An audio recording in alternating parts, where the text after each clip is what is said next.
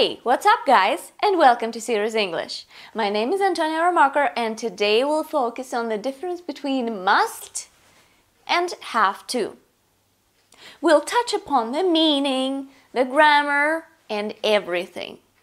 So let's get to the bottom of this and start with the meaning. Must presupposes a strong obligation with which the speaker agrees. So you agree with it, you understand it. You realize the importance. While have to means that the circumstances impose this obligation. So the speaker does not agree with it, does not understand it. You have no other choice. Something makes you do it. Now let's get to the examples. I must get some sleep.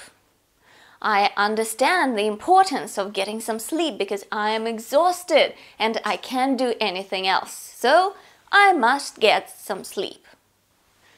Meat must be cooked thoroughly. I agree with it. I understand it. Yes, it must be cooked thoroughly.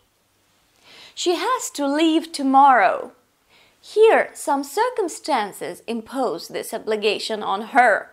So, probably, she has some business in another city. So, she has to leave tomorrow. It is urgent. You have to stay up all night. Once again, there are some circumstances. Something makes you do it. And you have to stay up all night.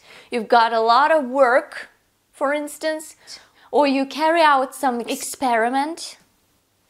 So you have to stay up all night. So mostly it is all about the attitude. Here you agree, you think it is right, yes, I must do it.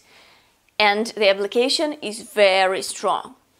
And here you do not think so. You might be against it, but you have no other choice. You are cornered into doing it. Let's take a sneak peek at two more meanings of the modal verb must. It can be used for emphasis. I must admit, I didn't see it coming. I must say, you look absolutely stunning today. And must can be used to show that something is very likely, probable, or is certain to be true. Harry's been driving all day. He must be absolutely exhausted. And now let's quickly view the difference between the negative forms. Mustn't means it is forbidden. You can't do it. And don't have to means that it is not necessary. You don't need to do it, but you can. You mustn't make too much noise. The baby is asleep. You don't have to take off your shoes. You can, but you don't have to. However, in some cultures, when you visit somebody, when you're a guest at somebody's place, you are supposed to take off your shoes. And now let's get down to business. Let's talk grammar.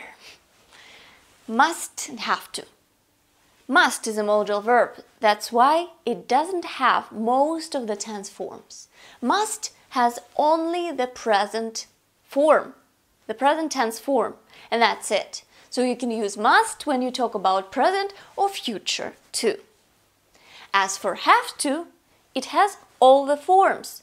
So quite often, instead of must in a sentence, you are supposed to use have to. Let's take a look at the examples.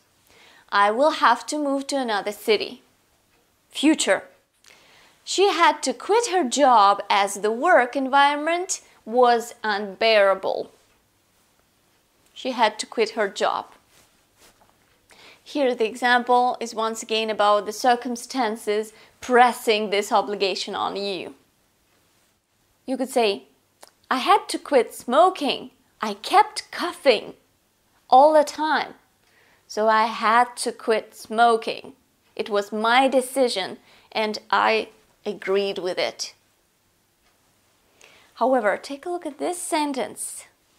You must have left your keys in the car. Actually, this sentence is about the past, but only one meaning of the modal verb must can be used in such a construction. Must plus a perfect infinitive. Have plus the third form of the verb or the ending ed. And it is an assumption.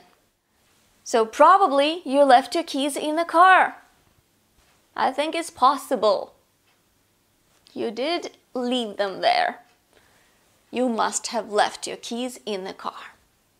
So this is the meaning we talked about. When must is used to show that something is highly probable, when it was certain to be true. Only in this meaning, must can be used in this construction, so be careful. Also notice that after have, we always have to, a particle to, before the next verb. While when we use must, there's no particle to after it. I must go. You don't say I must to go. Also, must is used at the beginning of the sentence to create a question. Must you go now? You don't use an auxiliary verb here. While have to behaves like a regular verb because it is an equivalent of a modal verb. Modal verbs are all sophisticated and difficult, while the equivalents of the modal verb are just casual guys. Anyway, that's it for today. I hope that you liked this video. If you did, do not forget to press the button, like, share and subscribe, and I hope to see you in my next video. Happy English and Russian practice. Bye!